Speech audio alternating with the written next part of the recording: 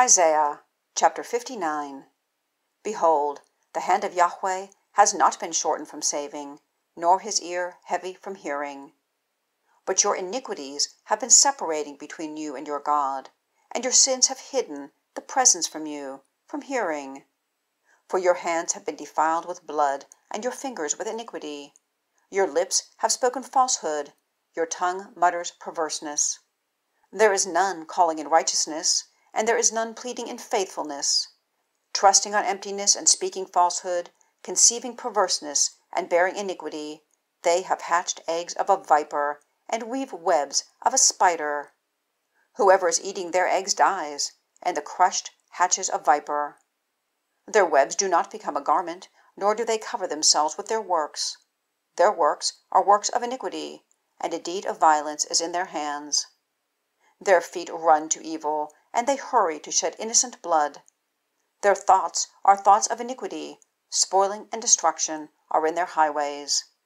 They have not known a way of peace, and there is no judgment in their paths. They have made their paths perverse for themselves. None treading in it has known peace. Therefore judgment has been far from us, and righteousness does not reach us. We wait for light, and behold, darkness. For brightness, in thick darkness we go. We feel for the wall like the blind. Indeed, we feel as without eyes. We have stumbled at noon, as at twilight, in desolate places, as the dead. We make a noise as bears, all of us, and we coo severely as doves. We wait for judgment, and there is none. For salvation, it has been far from us. For our transgressions have been multiplied before you, and our sins have testified against us. For our transgressions are with us, and our iniquities, we have known them. Transgressing and lying against Yahweh, and removing from after our God, speaking oppression and apostasy, conceiving and uttering from the heart words of falsehood. And judgment is removed backward, and righteousness stands far off. For truth has been feeble in the street, and straightforwardness is not able to enter. And the truth is lacking, and whoever is turning aside from evil is making himself a spoil. And Yahweh sees, and it is evil in his eyes, that there is no judgment.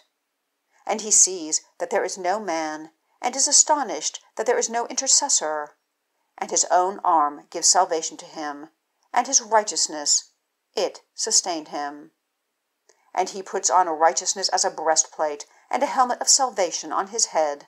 And he puts on garments of vengeance for clothing, and it is covered as with an upper-robe, with zeal. According to deeds, so he repays, fury to his adversaries, their deed to his enemies, to the islands he repays their deed. And from the west they fear the name of Yahweh, and from the rising of the sun his glory. When an adversary comes in as a flood, the Spirit of Yahweh has raised an ensign against him. And the Redeemer has come to Zion, even captives of transgression in Jacob. A declaration of Yahweh. And this is my covenant with them, said Yahweh.